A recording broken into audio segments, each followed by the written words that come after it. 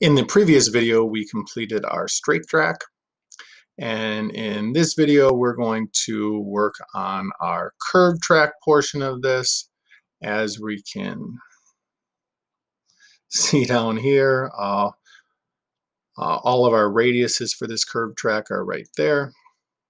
So we're going to come over to our part studio that we've already created that I entitled Curved Track. I'm going to create a sketch along my front plane.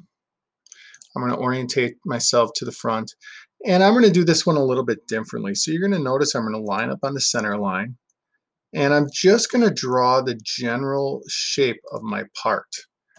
The only dimension that I really need is the height of my part. Everything else, as long as I make sure lines up and makes right angles on this. So again, you can see I'm going to line up there. I'm just going to draw this general shape of this part here as well. I'm going to escape because I do need to make sure that this is a 1-inch line here. So I'm going to make that 1 inch and then connect here. Now, what I'm going to do is I'm going to actually use dimensioning to form this part. So I know from the center line here to here, my part is 18.4 inches. I also know from the inside here to here that my part is 15 inches.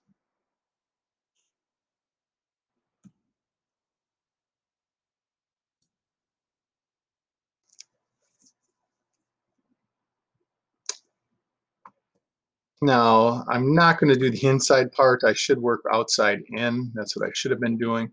So I'm going to do the same thing as I'm going to dimension from this line right here to my center line here.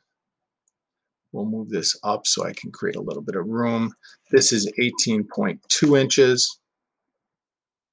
I'm going to do the same thing now from this line to my center line. This is going to be 15.5 inches.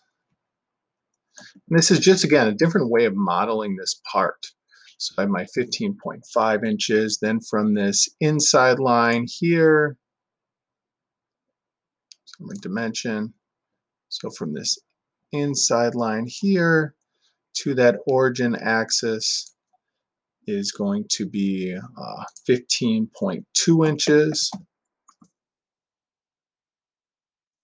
And then from this point right here to the start is going to be 15 inches. I actually did make a slight error. This is going to be 15.55 inches as I'm looking at the diagram now. So there is our general shape. So a few things that we still have to do to this. We need to dimension the bottom of this to here. That's 0.813 inches.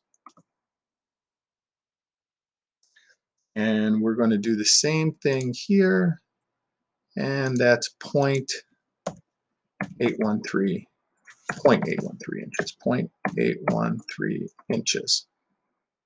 So we can see now is we have our part dimensioned out. I'm just double checking. I missed one dimension, which is this line here. I want to select that line there to the center line.